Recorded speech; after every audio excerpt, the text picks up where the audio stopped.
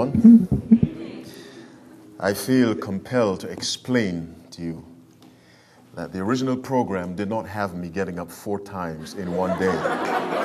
No, I feel bound to say that. It did not. But, is that right? Okay, Elijah. God spoke. Really, it wasn't. So I wanted you to know that. But at campus, we try to fill in and step into the breach whenever circumstances demand. And that's the way the work of God goes. I'm delighted to see all of you who are here. Did I hear you say someone is here from Arise? Okay, I thought you said that because I say you missed that university. Okay, well then let's pray and get right into it. 5 minutes to 8. Loving Father in heaven, you have been so gracious to us this day, since Wednesday when we arrived. Father, we thank you. If in the course of our being here we have offended you in thought, word, or deed, we apologize. And we ask you in your graciousness to forgive us. Now, Lord, remember the words spoken by David in 2 Samuel chapter 23, verse 2, where he said, "The Spirit of the Lord spake by me, and his word was in my tongue." Father, put your word in my tongue, I pray, and light into the minds of your sons and daughters. In Jesus' name, amen. Those of you who've been here since Wednesday evening, have your eyes been opened? All right. You mean that from your heart? Okay. Well, I'm glad to hear you say that because my message is connected with eyes opening, which is a sign of someone coming back to life. Go with me to the book of Genesis, chapter 9. And we shall begin reading at verse 20.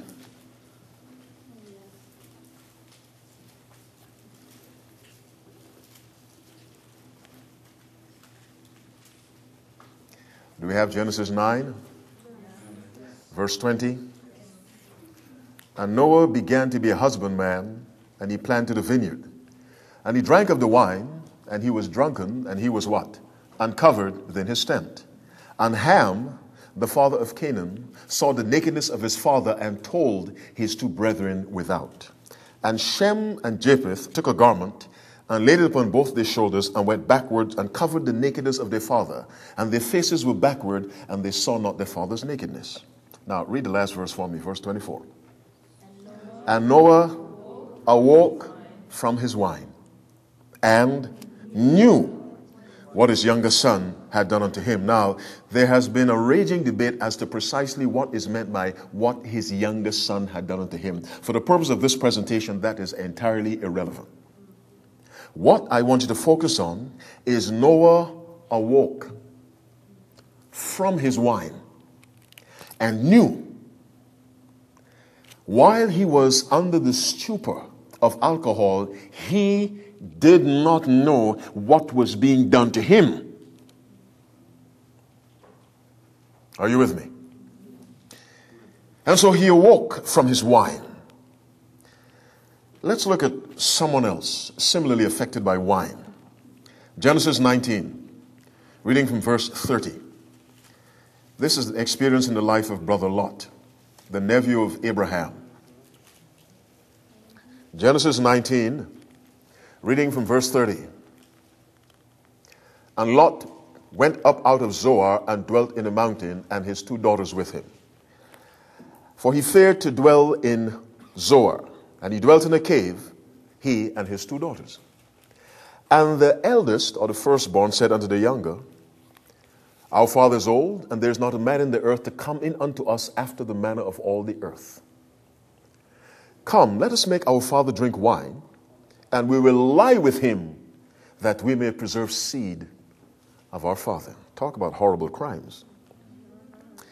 And they made their father drink wine that night. And the firstborn went in and lay with her father. You finish that verse.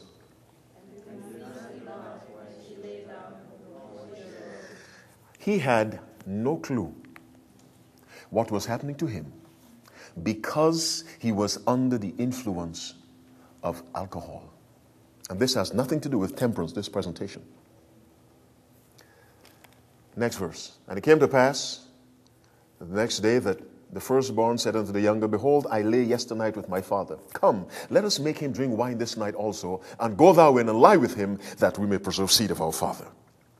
And they made their father drink wine that night also. And the younger arose and lay with him. Now finish it for me. Now read verse 36. Thus were what? Both the daughters of Lot by their, thus meaning in this manner, while he was out of his mind, while he had no control over his physical behavior, these two sons were born. Think of Noah, powerful man of God, who led out in the flood, the preservation of 8 people in the flood, made the ark. Drunk, to the extent he did not know whatever it was his younger son did to him. But when he awoke from his wine, when Lot awoke from his wine, he realized that he was both the father and the grandfather of 2 boys. Wine in Scripture refers to several things. If you read the third angel's message in Revelation 14 from verse 9, and they followed another angel saying with a loud voice, If any man worship the beast and his image and receive his mark in his forehead or in his hand, the same shall drink of the wine of the wrath of God, which is poured out without mixture into the cup of his indignation. So wine representing God's wrath without mercy. And by the way, that's coming. You know, Psalm 100 says his mercy endureth forever. Well, I'm not sure what that interpretation means, but there comes a time when God shows no mercy. Now that really has not happened yet. There was mercy for Sodom and Gomorrah, if conditions were right.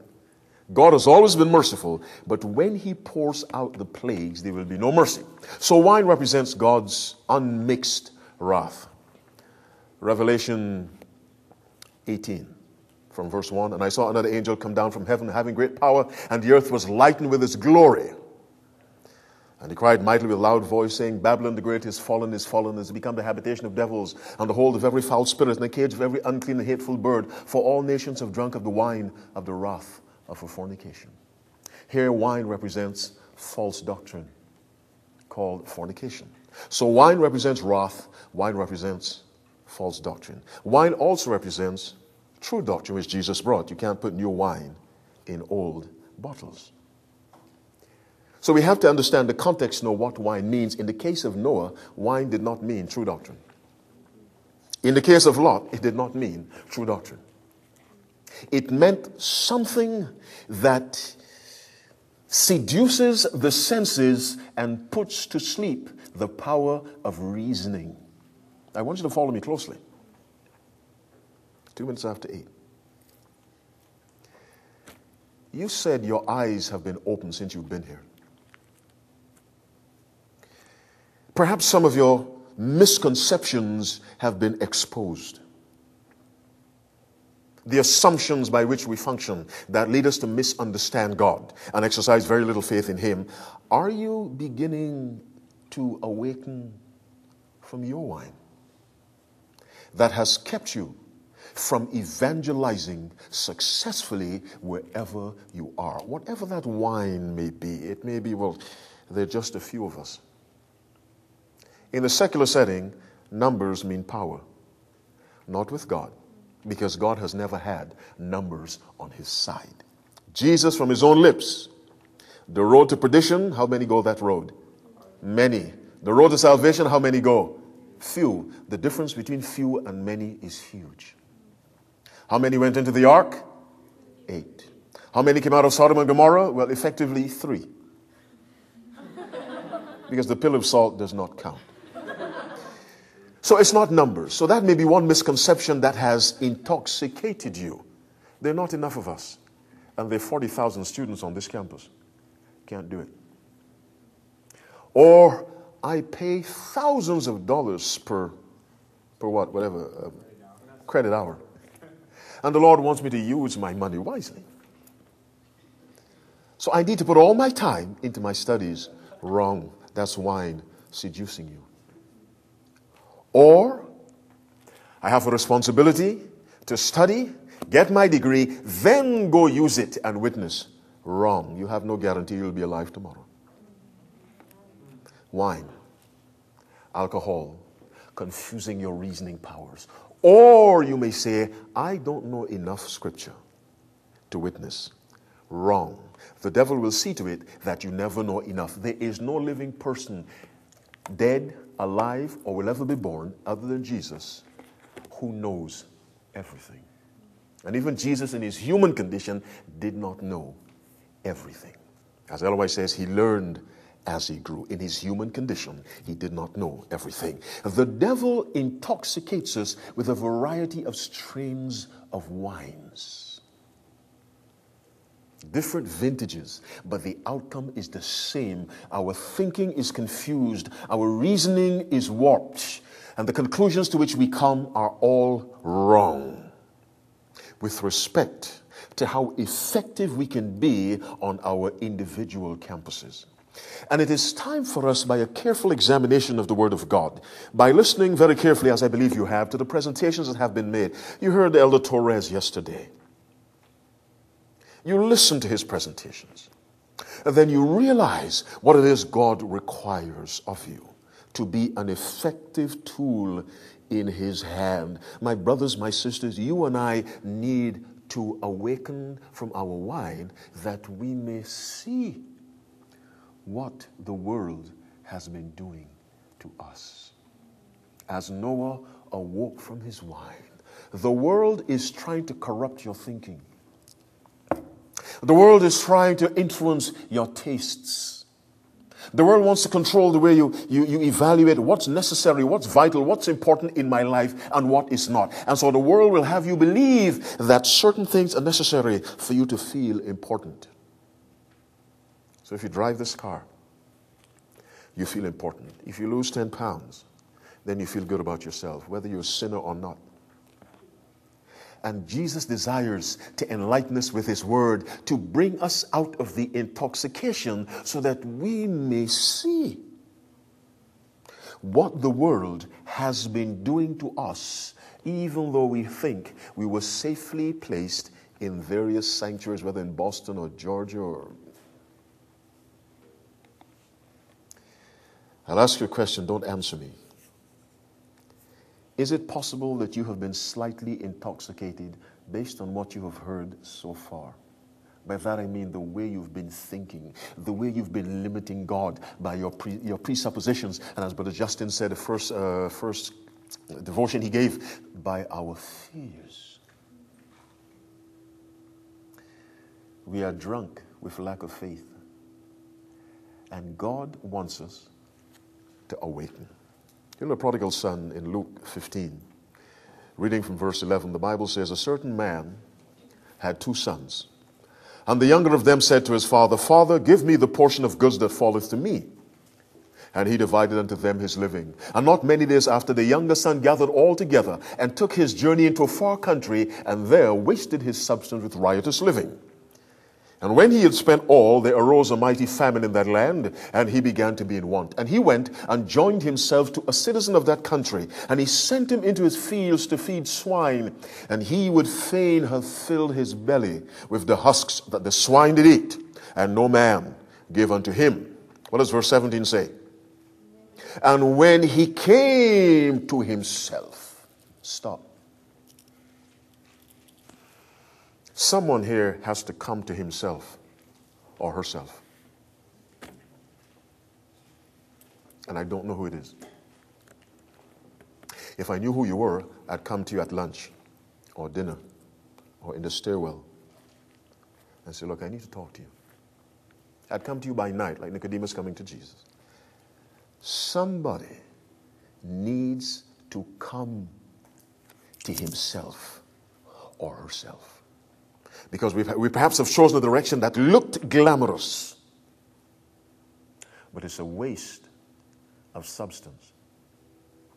By substance, the text doesn't mean particularly money. It means the resources God has given you to serve him. We prostitute them in the service of the enemy while going to church every Sabbath.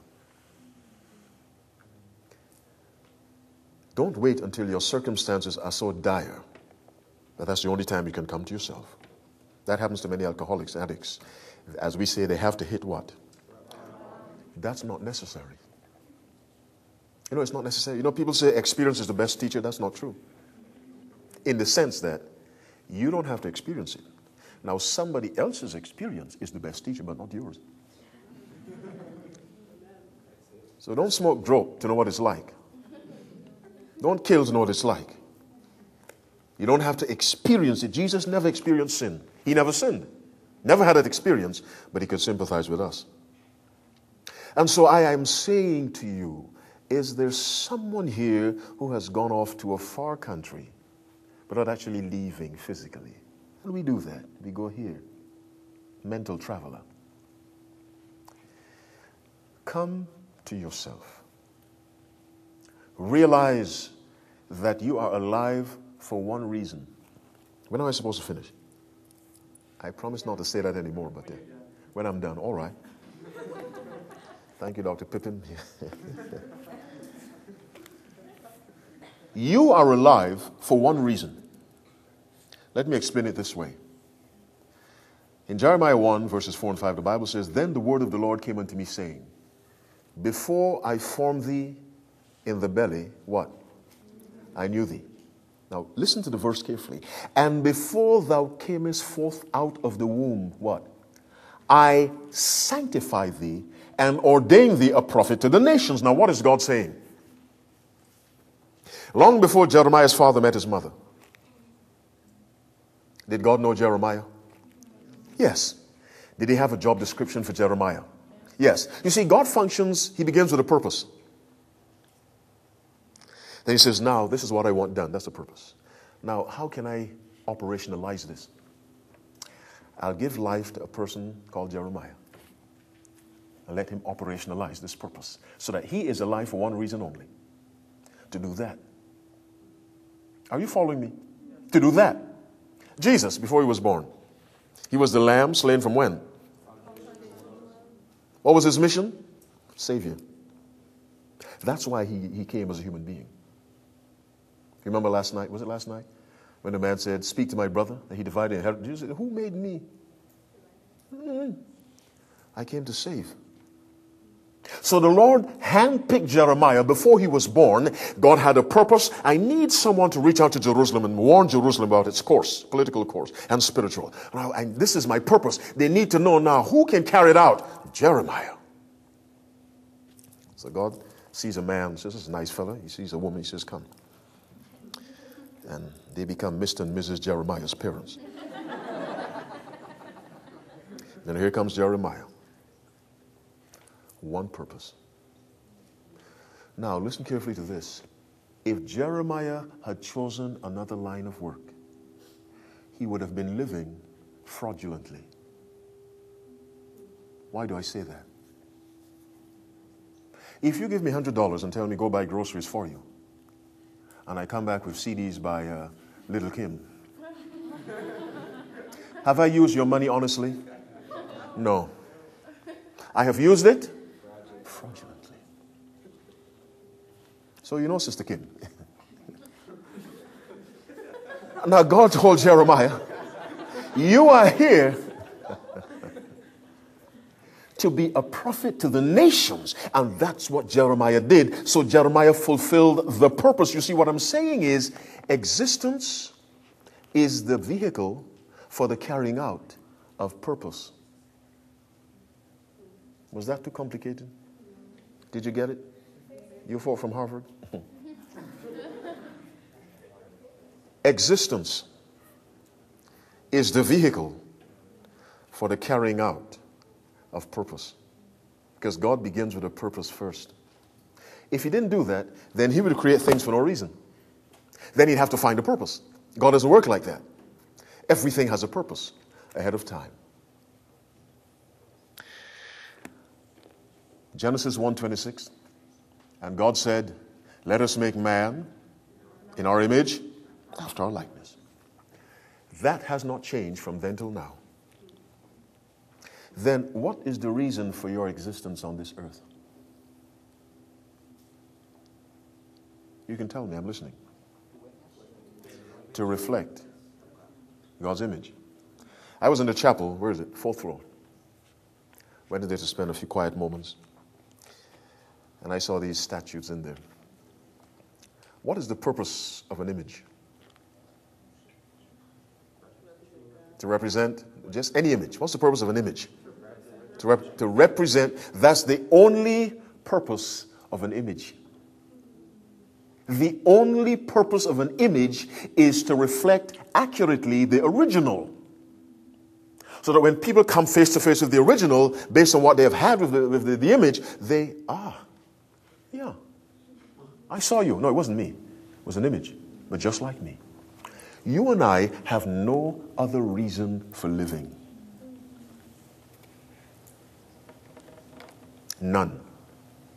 And when we live contrary to that purpose that God has for us, we are living fraudulently. And that's no way to live. Let's awaken from the wine of deception. The deception that says you can choose your line of work. No, you can't do that. God has chosen that for you. Now you need to ask Him, be in line with Him, connected to Him, that He may reveal to you at His speed what precisely He desires to have you do. But my brothers and sisters, we cannot allow the world to get us drunk. A lot of drunk Christians are trying to change the church into the world because they've been made drunk by the world. And they do everything in their power to make the church like the world. But we must be sober. 1 Peter 5, verse 8. Be sober. What else? Be vigilant. A drunk man can't be vigilant. And of course, a drunk man is not sober. Be sober. Be vigilant. For your adversary, the devil, as a roaring lion, walketh about. That walking about is not accidental. He is on the prowl for your soul, mine, and that of your friends. So I ask you from my heart, if you have gone into a far country, just here, and that's the only place you need to go, come to yourself and come back. If you've been made drunk with the wine of secular thinking, ask God, please, Lord, let me awaken from my wine and see what the world has done to me. The world has made me hate hymns. Because all I listen to is the world has caused me to hate modest dress. Because all I see is. The world has caused me to hate, conversations about Jesus. Because the world regards that as silly and stupid. Talk about Martha Stewart. The world has caused me to be embarrassed to be close to church. Because there's stadiums with 50,000 and 40,000 watching millionaires perspire. Fall down and get up and fall down and get up. And so we're intoxicated by the world. The world has made Bible study silly, old-fashioned, antiquated. Something from the primordial era, the Jurassic era. Why? Well, there's People magazine. There's Jet. There's Ebony, and they're more colorful than this. Let's wake up. What's happening to me? Why can I watch a basketball game for 3.5 hours and hope it goes into overtime, but the preacher has to be finished in 20 minutes? What's wrong with me? I'm drunk. Sit in a stadium for 4 hours. 10 degrees below zero. Don't you see it in the summer, in the winter, when football is on? New England Patriots or Green Bay Packers? People in mittens and scarves, but the stadium is packed and it's cold, and they're there. Invite them to church. Service is too long. How long is it? Half an hour. How long was the game? 4.5 hours. 2 hours before for tailgate partying. You can't spend half an hour. No, listen to me. Some of us suffer from that. And we call ourselves spiritual. We have to wake up from our wine. And when we see what the world has done to us, we don't want to go back. Let's come to ourselves. The Bible says in John 3:6, that which is born of the flesh is flesh. That which is born of the Spirit is not 99% spirit, 100%. Flesh, 100%. And the flesh lusteth against the Spirit, Galatians 5:17, I think, and the Spirit against the flesh, and these are contrary the one to the other. You can't have a fleshly spiritual person. Although many of us try. And so I appeal to you as your brother in Christ. Let us open our eyes. Let's wake up from our wine. If we don't, one morning we will wake up. And it will be too late for sobriety. Please, as the Holy Spirit of God touches your heart, and I believe He is, determine before this weekend is over, before this night is over, before I get off this desk, this thing, Lord, wake me up from my wine. Bring me to my senses. How many of you will say that? Raise your right hand quickly. Stand up.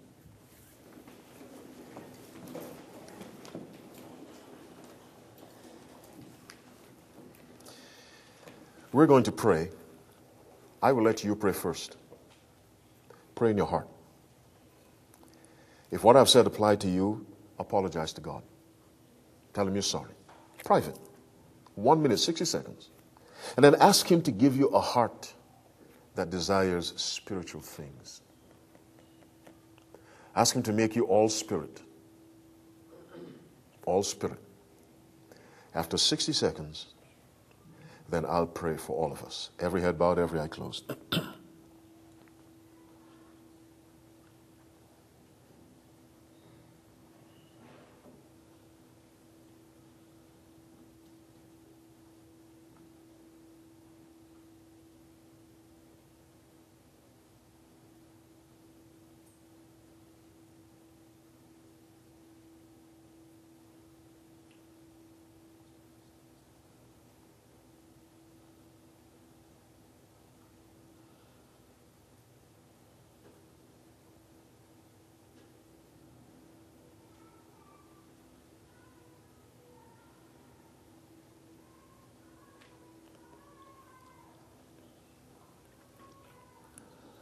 Holy Father, the very first promise of the Bible says, and I will put enmity between thee and the woman.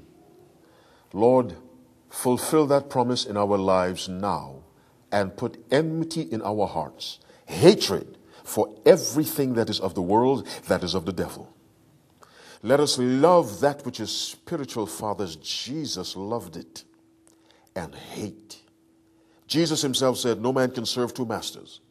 For either you will hate the one and love the other. He was using extreme language, opposites one from the other. Hate the one, love the other, or else you will hold to the one and despise the other. Father, help us to take that attitude. We hate the world and all that is in the world. We want to love everything that is of Christ because we're spiritual, so we say. So accept our apologies, dear God, our confession. Give us repentance that we may turn 180 degrees and give ourselves to you as instruments in your hands without reservation. With every day, Lord, open our eyes a little wider that we may see the horror of our past intoxication and recommit ourselves constantly never to go back to that life. Bless every man, woman under the sound of my voice. Let us pass this night with an unsleeping consciousness that these hours are holy. We must guard our conversation, our thoughts, our behavior, because we are a spectacle to people at this place. Hear this humble prayer, God. We love you. We bless your holy name. In Jesus' name, amen. God bless you.